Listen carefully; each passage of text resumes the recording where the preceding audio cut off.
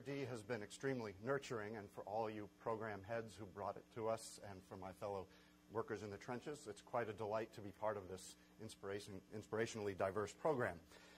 As we've heard throughout the symposium, the scientists and engineers, and especially the computer scientists and the mathematicians who have designed the IT infrastructure around us today have used a small slice of approximately 0.1% of the federal budget from the NITRD agencies and transformed it into improvements in our daily lives as citizens.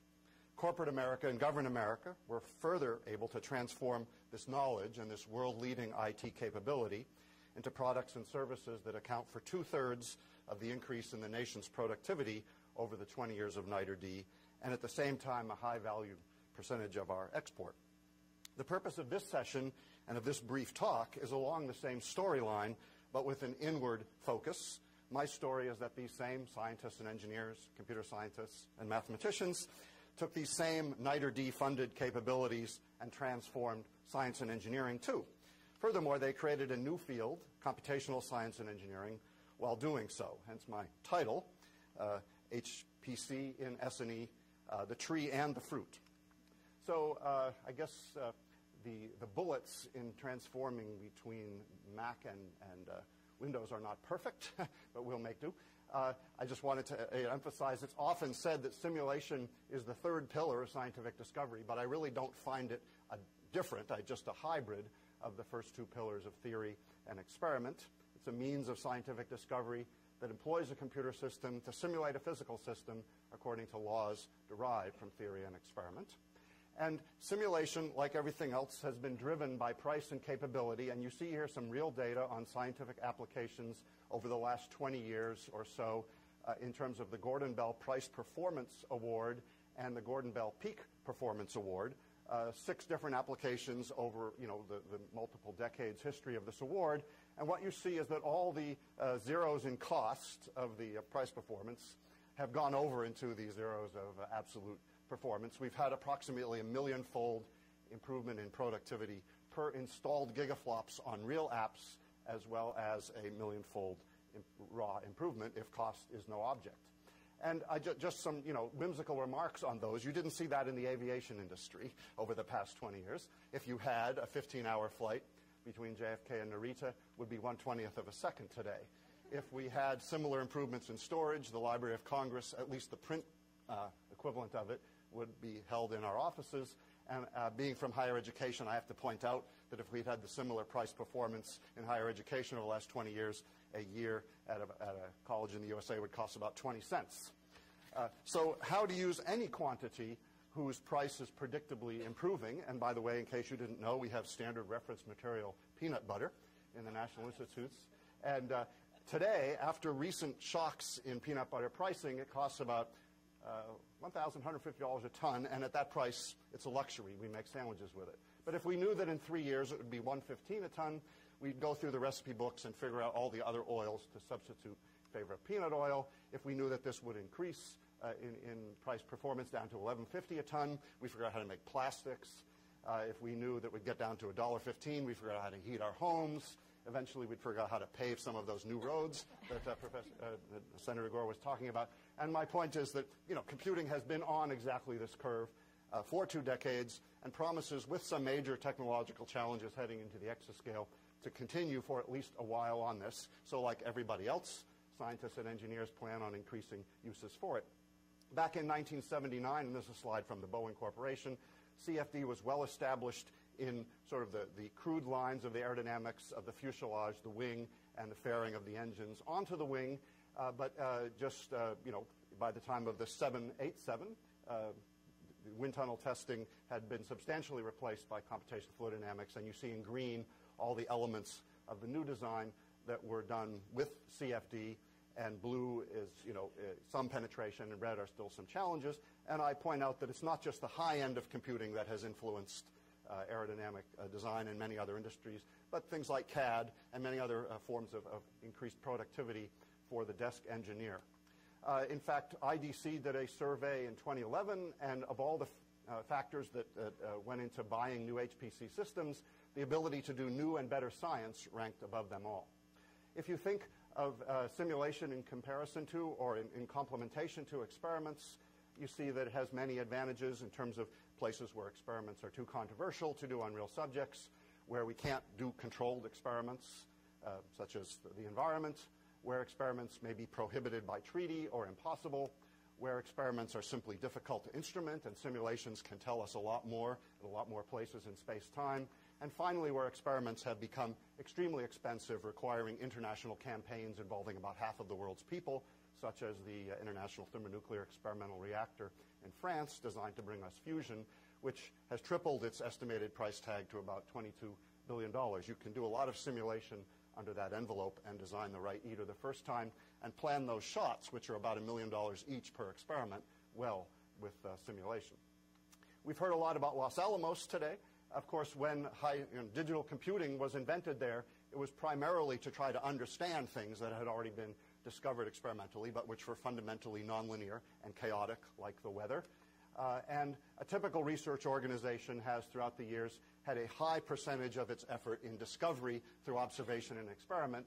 And until computers were more powerful, they were primarily used just to understand.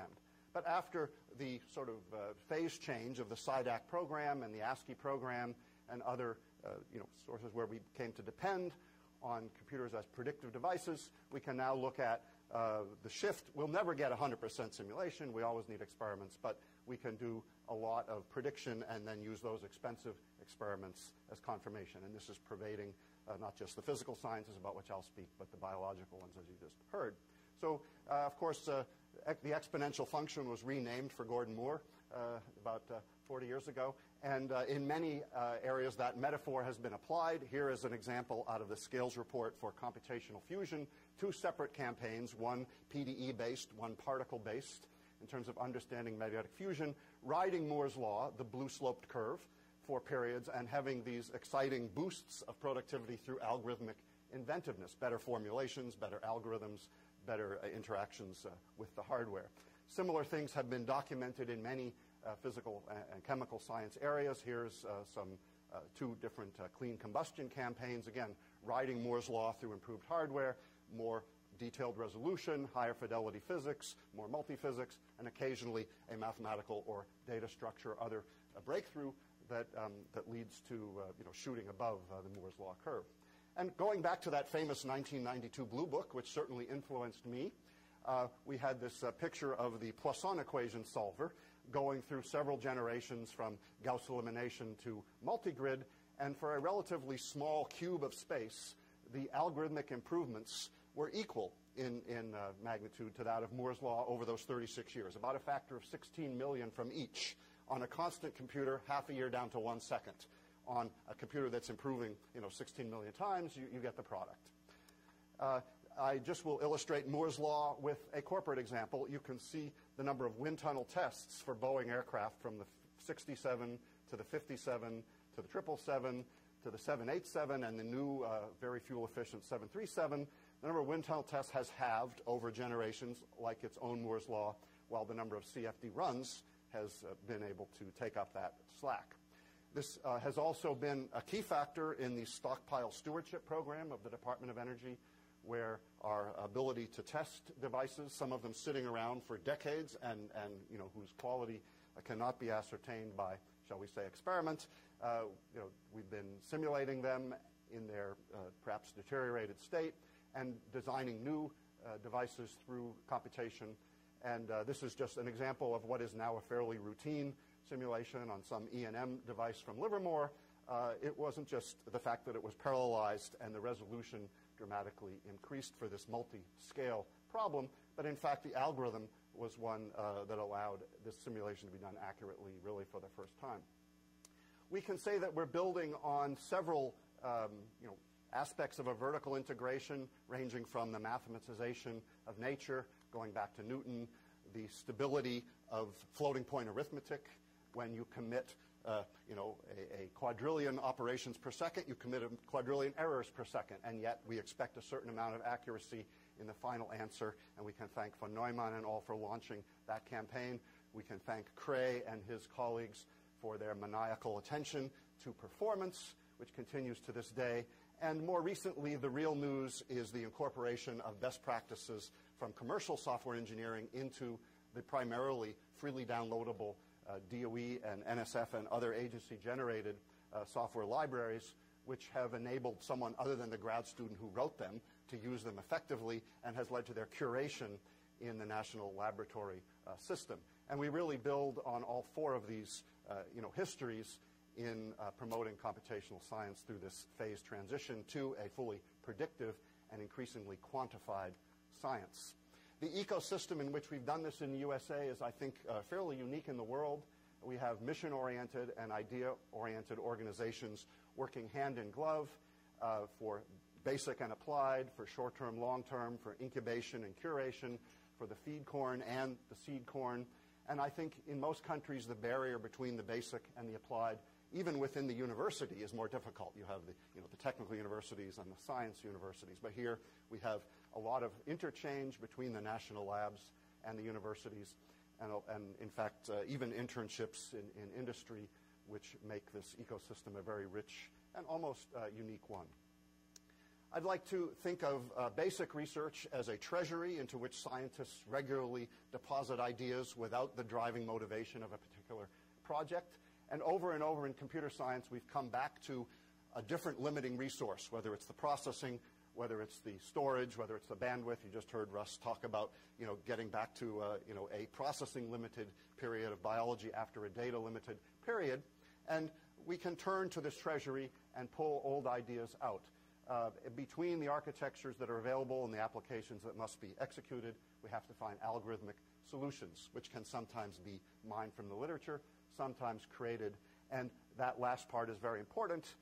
When the algorithmic advances are driven by applications, we get out of our academic sandboxes and try things that are really often very hard. And you see here just a few examples of, say, space-filling curves and conjugate gradients, which were invented as theoretical constructs, of very little practical interest at their time, and were reborn when the need arose. I'd like to point out one particular out of hundreds that could be mentioned, the one I have a lot of familiarity with, the PETSI, the Portable Extensible Scientific Computing Library out of Argonne. It is used literally in thousands of scientific and engineering codes, many single grad student ventures, many corporate. And furthermore, its software structure, its object-oriented style, has inspired countless other scientific library developers. It's a suite of distributed data structures. Some people use only those extremely well-implemented MPI objects. Others use higher aspects of the library. It's multi-layered. It has won an R&D 100 award, multiple Gordon Bell Prizes, Best Paper Prizes, and two of its developers won the 2011 E.O. Lawrence Award from DOE. It was funded by a variety of sources. It's been used in a variety of applications, including some that are biological and social there, natural language and so forth. I like very much DOE's SciDAC model, Scientific Discovery Through Advanced Computing program structure, in which fundamental common tools in computer science and mathematics, like the PETSI library, like the MPI message passing library, are leveraged in a way that the human scale could not be. We don't have enough workforce to build every one of those 9 applications shown there, in fact, from my current university, in terms of having enough expertise with the basic enabling technologies. And so this is another aspect of the importance of software engineering in leveraging this expertise. I might add, we are running out of performance all the time in science and engineering, whether it's because of the need for massive resolution, for multi-scale nature, full dimensionality of nature, full fidelity of nature, a combination of multiple models in multi-physics nature, the desire to run optimization loops around the fundamental forward problems, to do inverse problems for parameter estimation, to do uncertainty quantification. These all take petascale apps and make us want to throw exascale resources at them in order to use them in a truly scientific mode.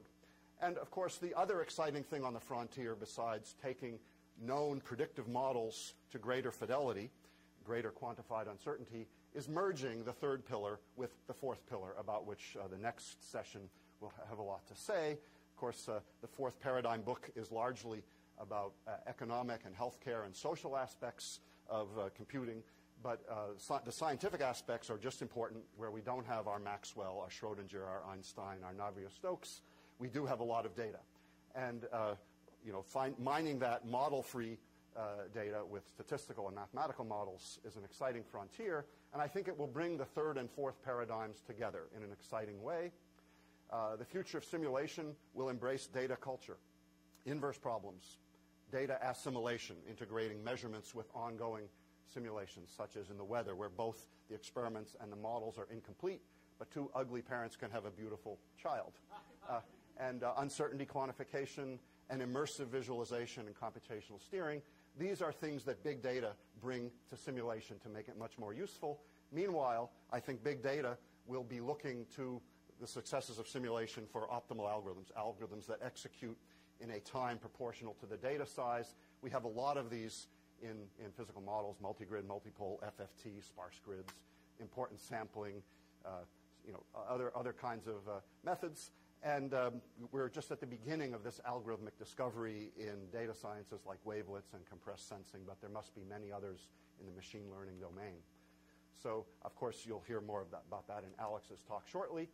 My sort of ode to NITR-D is, if you will, in closing here, is that high-performance computing has been a phenomenally productive tree for the fruits of science and engineering. But it also is itself a fruit coming from the NITR-D program, a fusion of computer science and mathematics that grows extraordinarily well in our innovative and easy to cross boundaries culture. And so NITR-D rightfully enjoys the credit for envisioning and provisioning HPC over 20 exhilarating years, and may they continue to stretch forward into the unimaginable. Thank you.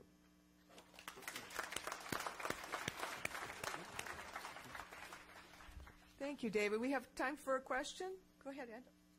So I wanted to try and push you to be a bit nicer to computer architects and algorithms people vote. Okay. More of a comment than a question. Okay. Yeah.